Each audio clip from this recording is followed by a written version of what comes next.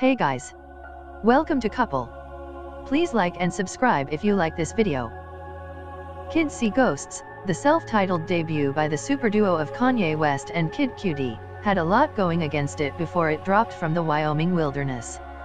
West had already delivered Pusha T's Daytona and his own Yeah, 2 LPS that garnered as much attention for the attending swirl of controversy Pusha's beef with Drake and the Daytona cover photo of Whitney Houston's drug-strewn bathroom, Kanye's bizarre statement that slavery sounds like a choice and his bromance with President Trump as their creativity. With 2 West-produced albums still left to come this month, by NAS, June 15th, and Tiana Taylor, June 22nd, there was the sense that there was already too much Kanye. But sometimes all that goes out the window. Sometimes an album comes along at just the right time, magically appearing when it's needed. With both West and Cudi having publicly admitted to their struggle with mental health issues, Yeezy revealed on Yeah that he has bipolar disorder.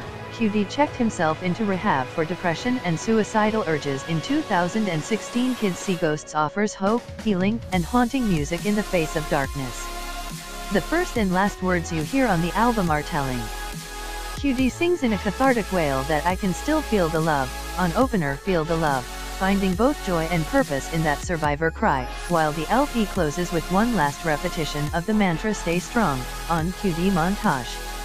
In between, Cudi and Kanye collaborators going back to West's 2008 album 808s and Heartbreak craft a work that easily surpasses Yeah both musically and emotionally. While Kids See Ghosts feels more like a Cudi album than a Kanye one, it is a production showcase for both. Feel the Love, with West rapping and Cudi singing the hook, sets off with some ominous keys before launching into frenzied vocal gibberish reminiscent of German musician George Kranz's 80s dance hit Din Da Da. It's almost as if an exorcism is being performed, banishing all the toxic energy to the tribal beat.